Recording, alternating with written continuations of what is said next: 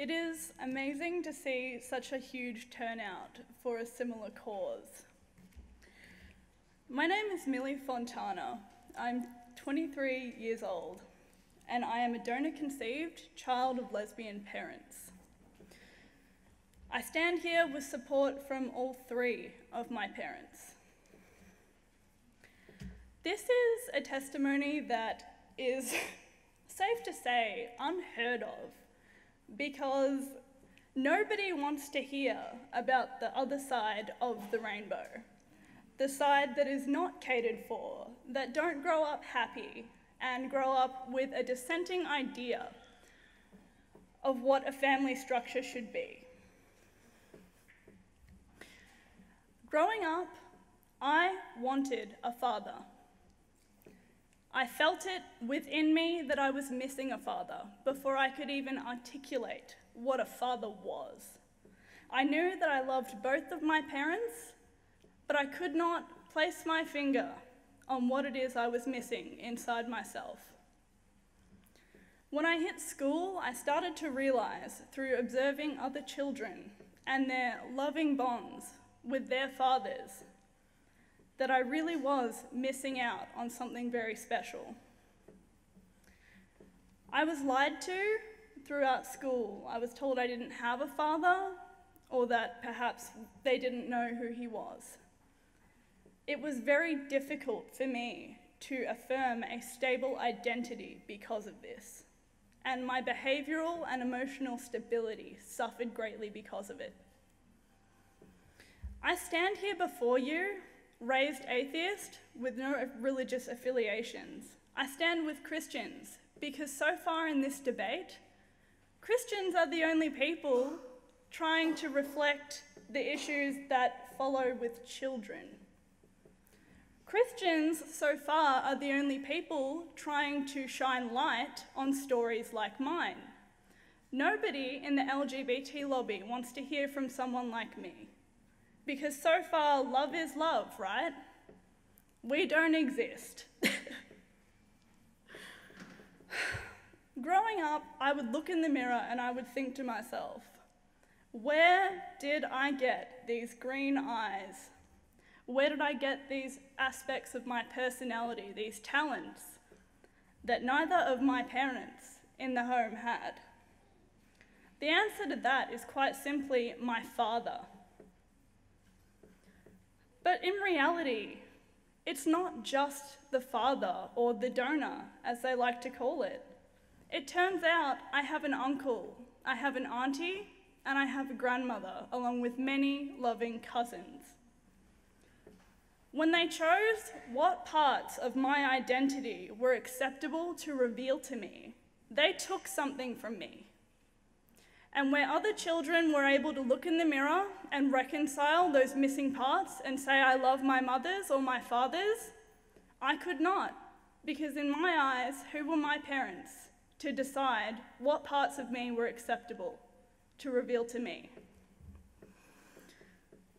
Meeting my father at 11 years old was probably the only time I had been a stable child. I saw for the very first time who I was. I looked into his eyes and I thought, that is the missing part of me. Not because I'd fantasized about having a father, but because I could put a face to who I was, so I could look at somebody who was equally responsible for my existence. I could affirm my identity based on this man. And if I had not met my father, I would not be standing here with you today, because my emotional reaction to not having him in my life, even at such a young age, was devastating, and it caused me to regress in my development. I want to talk about real equality.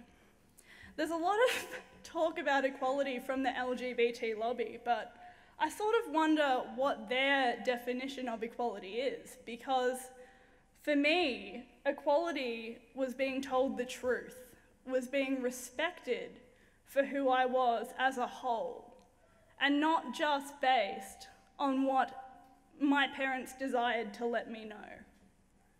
Equality was being able to look at both sides of my genetic family and understanding who I was. Equality is not saying that because volunteer studies of gay families and children of gays that come out with a positive outcome define it for everybody. It's completely unrealistic. I heard this lie from the LGBT back in March, saying that children don't care who their family is and that men and women are interchangeable. I consider this in itself to be a form of gender discrimination. Men and women offer complementary roles in child rearing and should probably be respected equally.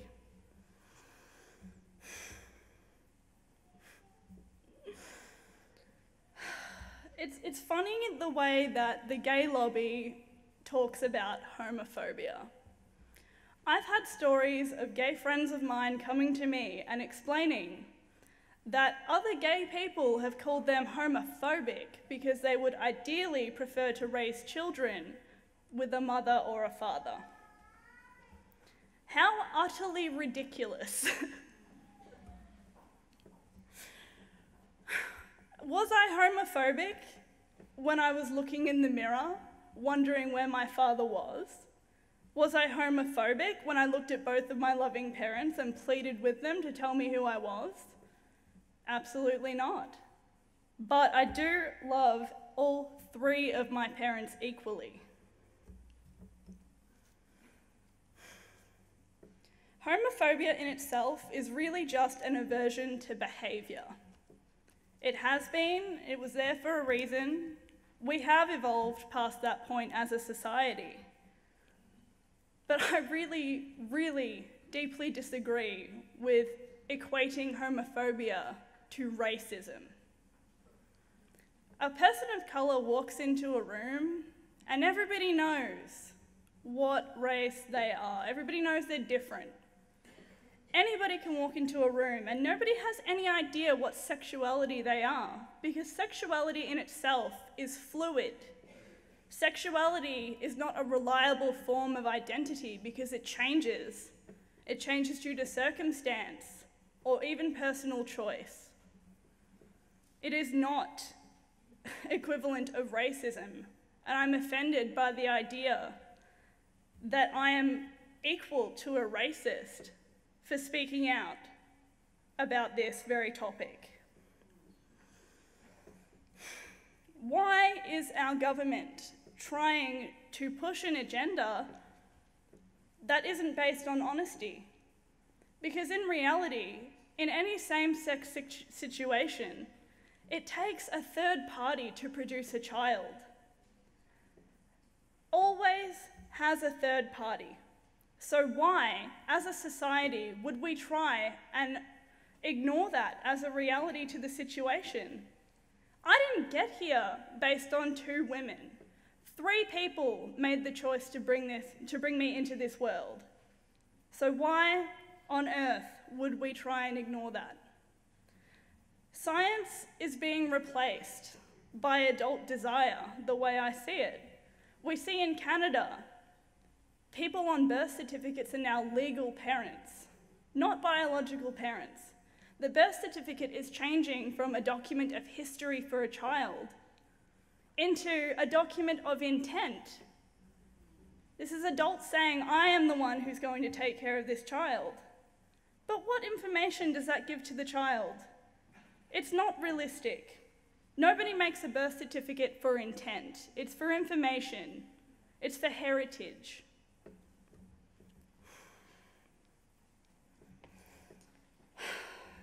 My mother pitched a question to me the other week. She said to me, Millie, what if my partner and I were able to be married? What if we had that stable household environment that everybody else has? And I answered the question very simply. It was basically, answered with another question, which would have been, how would psychologists have treated me for my underlying issues of fatherlessness if to acknowledge fatherlessness was a form of discrimination? How would any physician under threat of legal action have treated me under that circumstance? It was met with silence. Nobody thinks about this before we rush ahead to marriage. And I think it's really funny that Obama has stood up and said it's time for everyone else to evolve. But last time I checked, evolution took a fair few steps. It took a little longer than a decade to eventuate. And it took everybody with it.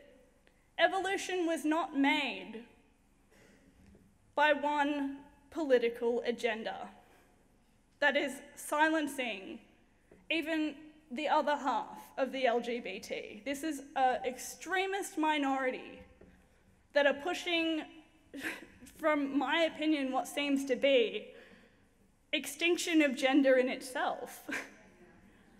I don't see gender equality. I see a pitch to get rid of gender altogether.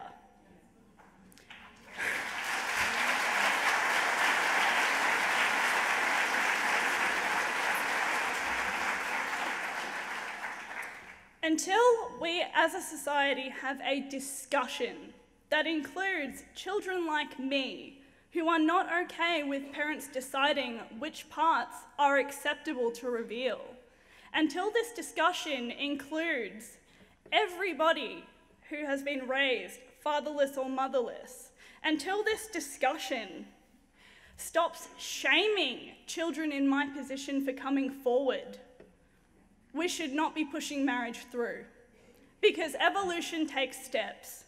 And I am not going to stand here and be silenced by people telling me what was acceptable for me to feel. That I'm a bad person for wanting a father, that maybe I didn't love my mothers enough because I wanted a father. It's bull, and I won't support it. I thank you for coming here tonight. Thank you, thank you, thank you.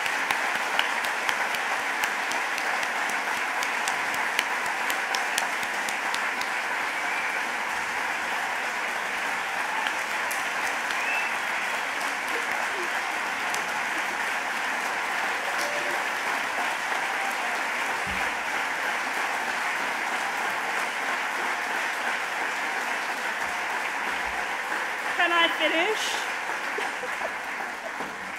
Thank you so much for the standing ovation, but I just want to say that it's really great to see everybody here in support of the same cause, because everybody deserves a voice, and I won't stand here and let people shame Christians or anybody of faith, just based on faith, for standing up for children, because it's ridiculous.